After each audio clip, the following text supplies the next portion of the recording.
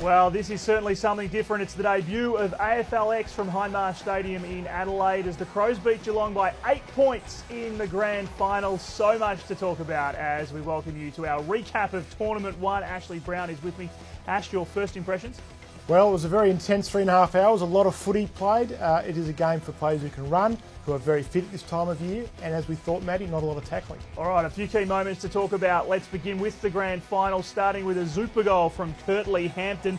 It was a pretty impressive moment, this one, as we see him receive the ball from his teammate, load up and go bang to put the Crows well in front of a nice celebration there as well. Now, what about this man? A new star is born, Harry Deer.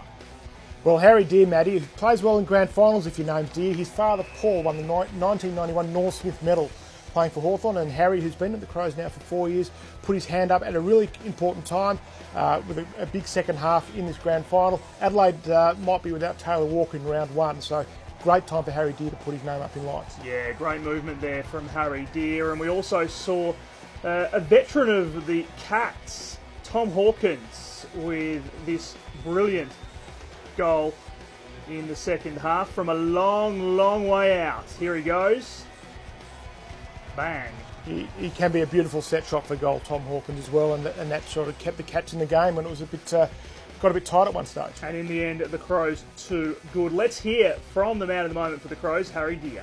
Yeah, at the start I was intrigued to get a grip of it, but as the game through on, you sort of got the feel for it, and it was a good game. It's really exciting, very fast paced. It was nice. Harry Deer there with Limo. It wasn't all that physical, but there were a few moments, Ash, during the night where we just saw how physicality could be used to influence play. Yeah, and if you got caught with the ball and there was a turnover, teams could get you on the fast break because then you've got fast players playing. So it was really important to try and keep possession of the ball. But yeah, we did see some good early season tackling, just not a lot of it.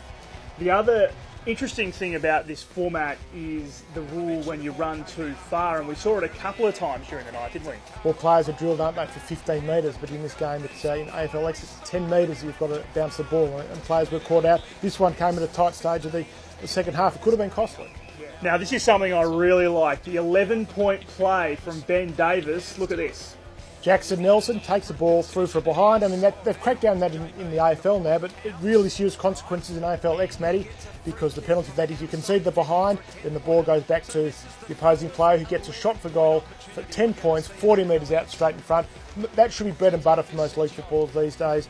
And Ben Davis kicks the goal. There you have it, footy's first 11-point play. Yeah, I love the way we saw Jackson just pass the silver footy back. He wasn't all that happy with that, was he? Yeah. But Ben Davis nails the 11-point play.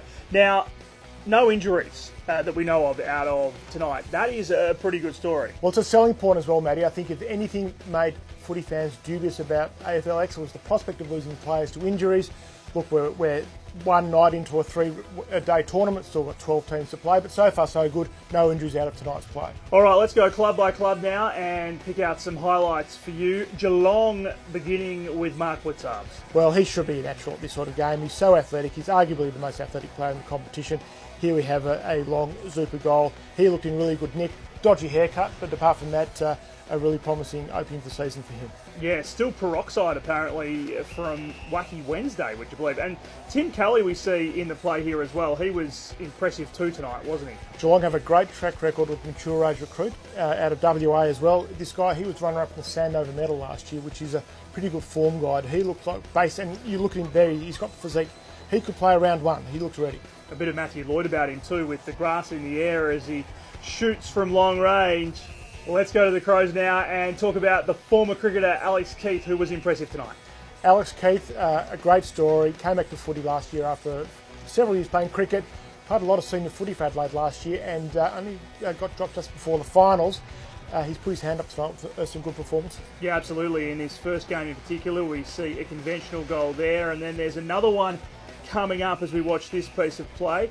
There wasn't a whole lot of traditional sort of lead mark and goal in the games we saw tonight, but that was one episode of it where he kicked the traditional goal. As I said, he's a beautiful left foot kick too, Alex. He kicks the ball so well. So he'd be thrilled with his form tonight.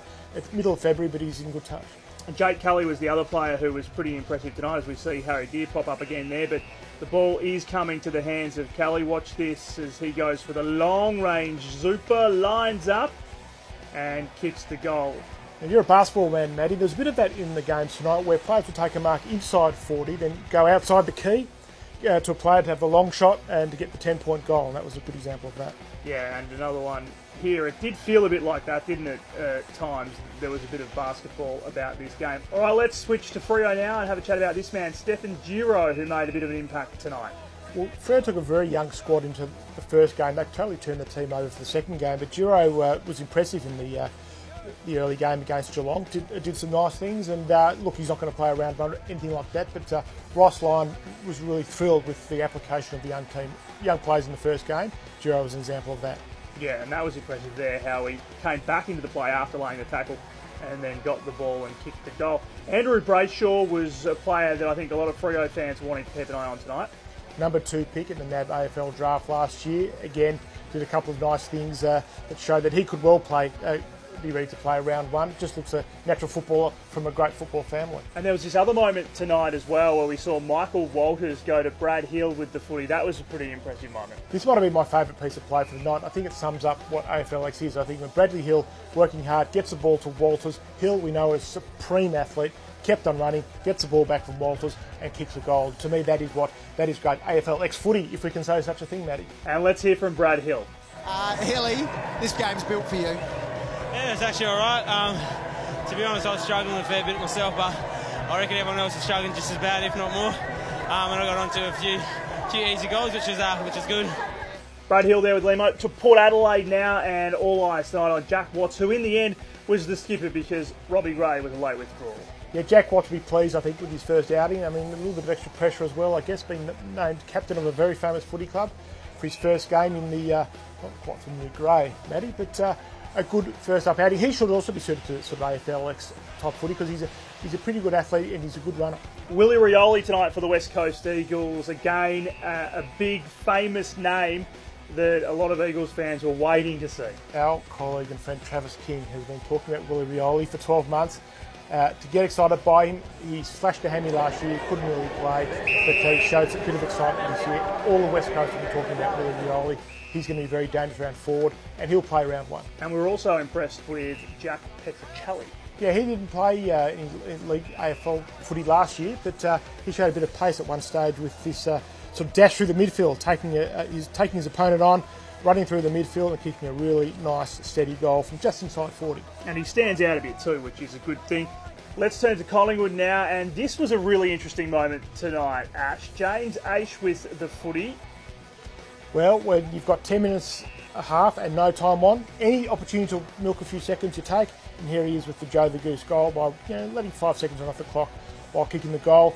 Smart play by a player who needs a very big season. Now, the AFL frowns upon that, doesn't it, in the regular season? I don't think there'll be any memos going Collingwood's way after this performance. Yeah, no, you can't do that in the regular season. Want to have a look at this Braden Maynard super goal as well, because this was pretty good from a long way out. Look at him go. That is a great goal. Air, but that's a cracking goal. That's a great goal at any time and any standard. It wouldn't have been, it was inside 50 in the regular season, but just a nice goal under pressure. And we also caught a glimpse there of the goalposts lighting up as well, which is another feature of AFLX. A final summation of the evening, Ash. Where do you think we're going to go with this format? We've got 2 more nights of this trial to go. Well, we'll let the next 2 nights play out. I can see us going down the path, say, like the Rugby Sevens, where AFL teams will have their AFL squads. They might have specialised AFLX players who will play different tournaments in different areas. With the Wallabies rugby union team, none of them play sevens. Sevens is for specialist sort of rugby players. I can see that being down the path for AFLX, an international game, a game of weekend tournaments, and Collingwood may have its AFL team and its AFLX team. Or could we have franchises like Big Bash style, where you actually see players from different teams coming together to form specialised AFLX teams? Absolutely. I'm looking at a few mates of mine, and we could start a Caulfield team. We'll just buy great players and we'll send them around the world to play. Yeah, that could be the way to go as well. Ash, thank you for being with us. Thank you for being with us as well. It was Adelaide victorious on the opening night of AFLX.